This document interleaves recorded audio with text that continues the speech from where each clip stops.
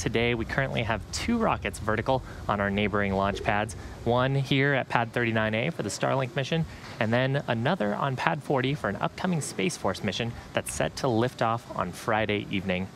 Now, it's not something you get to see every day, and really excited to see 2 of our boosters ready and raring to go for their respective missions.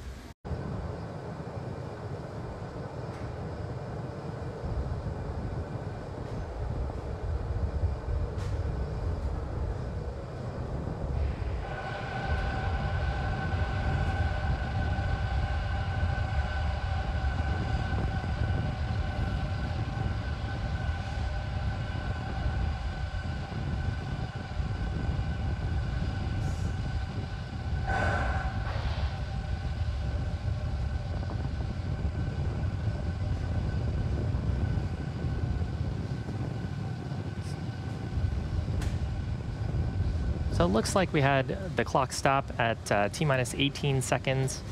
We're going to check in with the launch team, see what we can learn from this. Again, during this portion of the mission, Falcon 9 is fully autonomous, and it's monitoring the health of a number of its systems.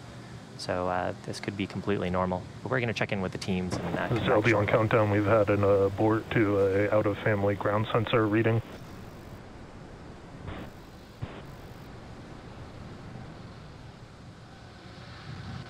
So just heard over the nets that we aborted on an out-of-family ground sensor reading.